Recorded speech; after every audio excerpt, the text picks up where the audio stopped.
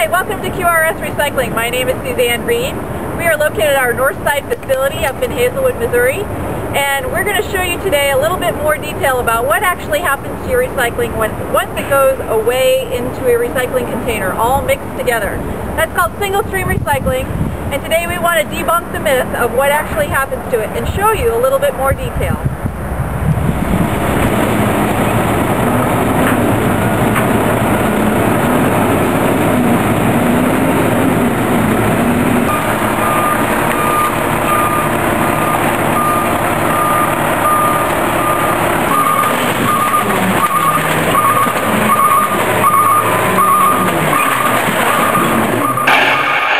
Your materials are brought in by truck, weighed, and emptied on the floor.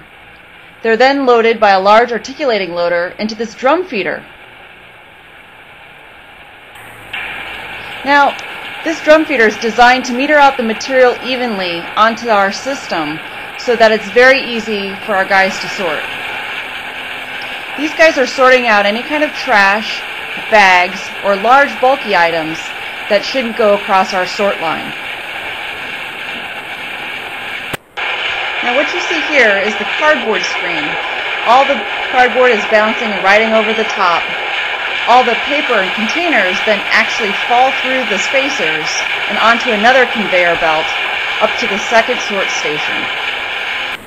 Now this is the second pre-sort. These guys are manually picking out any small trash or small cardboard before it goes across this fine screen. Dirt and grit are removed, and then it goes across this paper screen. The paper rides over the top, and all the containers roll backwards. This is the post-sort station where they're removing any kind of containers or contamination from the paper that may have gotten over the screen. We've had the opportunity to see all the materials come into our facility mixed together. We saw that the OCC screen separated the cardboard, the paper screen separated the paper off of it, and then the containers went off to another area. Well, this is the paper screen, the end of the paper screen, and all the materials that you see here in this pile will then be shipped out to paper plants to be made into new products.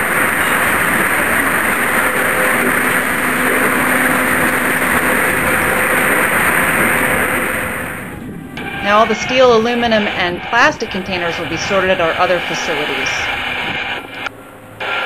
This is the end of the cardboard screen. Once the material is separated, it ends up in this pile.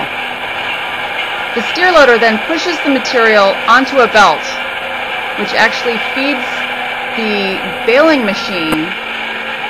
And this baling machine actually makes these cubes of material called a bale that weigh anywhere between 1,500 pounds to about 2,000 pounds of bale. This material needs to be densified before we ship it out on either by truck or by rail.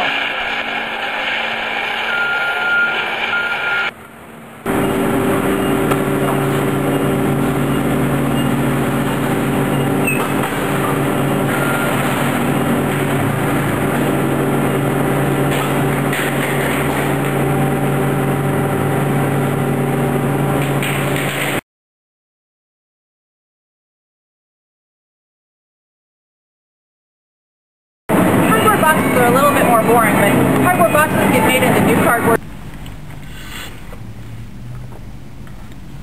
Cardboard on the sleeve.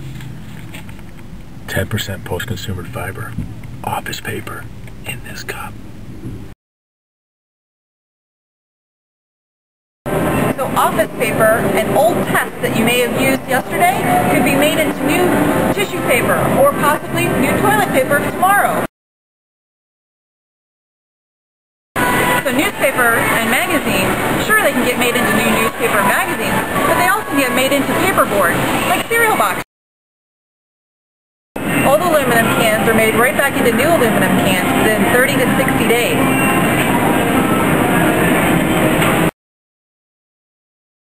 So your soup can can be turned into materials like this table or a shopping cart. Number 2, plastic detergent bottles can get made back into new plastic detergent bottles, or they can get made into consumer products like this. PET bottles, believe it or not, turned into Polar Tech clothes, polyester suits and shirts, and carpet. Soda bottles, they're in there. And stretch film and bags is turned into synthetic lumber, which is used for decks and docks and other types of building materials.